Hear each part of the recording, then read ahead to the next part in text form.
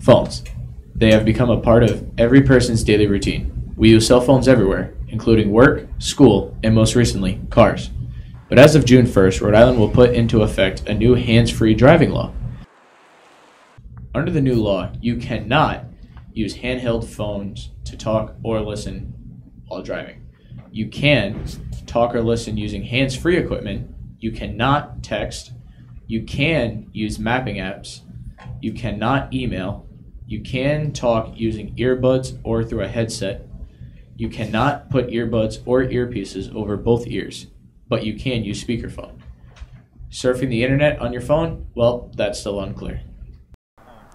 So as of June 1st, any person in a vehicle using a cell phone will be charged $100.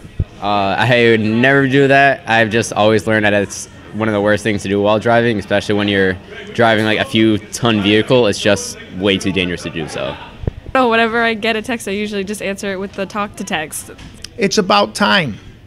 I think everybody should have to drive with two hands on the wheel, focused at the business at hand, which is driving, not eating, shaving, fixing their hair, or texting. I think it's a good idea. Every other state pretty much is already doing that. Rhode Island is very behind the ball as far as the hands-free law.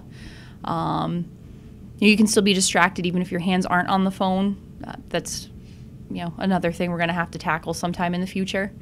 According to state police, traffic deaths on Rhode Island roads spiked 63% last year. 83 deaths in 2017 compared with 51 deaths in 2016.